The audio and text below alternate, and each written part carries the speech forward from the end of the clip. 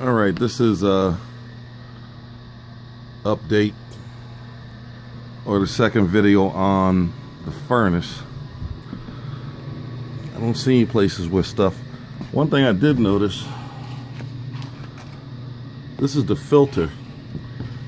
That's the output side, and this is the inside. And I see where it's bent here, and the air wasn't moving through the unit because the filter's clogged. So I just took it out. Eventually, I mean, you have to get someone to put your new filter in there, and I just want to see if that's going to make a difference while it runs.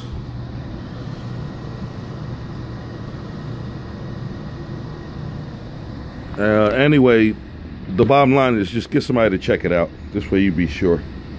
All right, Miss Davis.